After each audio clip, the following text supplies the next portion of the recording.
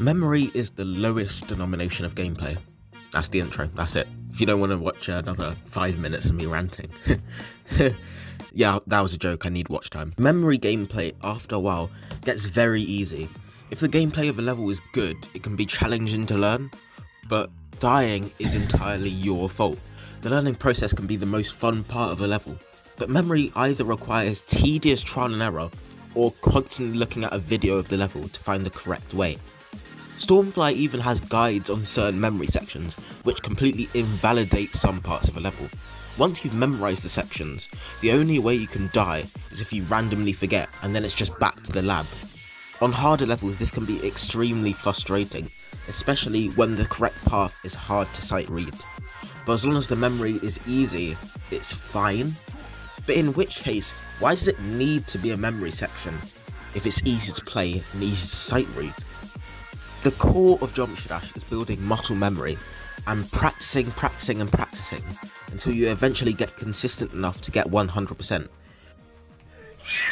Yes! Yes!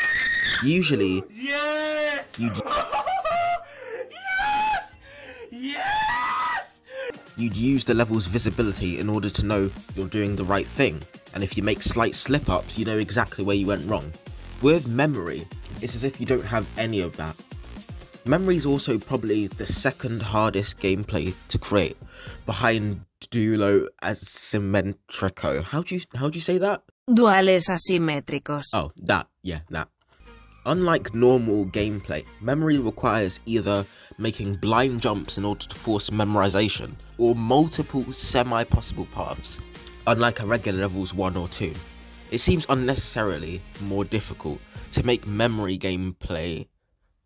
Okay, sometimes it's more difficult. Memory sections which aren't as high effort in the separate paths are usually filled with copy and pasted blocks and orbs, making them boring to look at and sometimes even harder to memorize and play. With all those branching paths comes a whole bunch of extra decoration. And while most harder memory levels have brought about some of the most unique decorations, a lot have not. And besides, you don't play levels for the decoration, you play them to play them. Big Boom and Belloc both have alternate paths, but these parts are either mainly for decoration or they're completely visible to the player. Trial and error isn't required because these levels are so heavily synced that you have a grasp of what you're supposed to do before even practicing. There's one part in Big Boom where there isn't much clarity, but instead of spamming attempts here to no avail, it feels like I'm just learning the level. The fact this section is so short probably helps that. Every type of gameplay has flaws to it. Rocket sections are inherently harder on 60Hz and mobile. Spam when done poorly is inconsistent, and when done well is boring and hurts to play.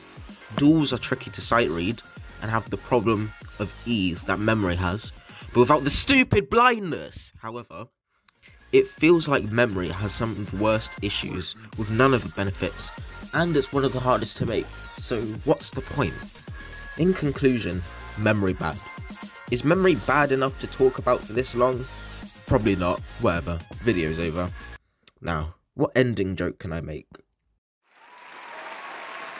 So, why did the chicken cross the road? Boo! Who is this You guy? stink! Get off the stage! Ah, crap. I gotta connect with my audience.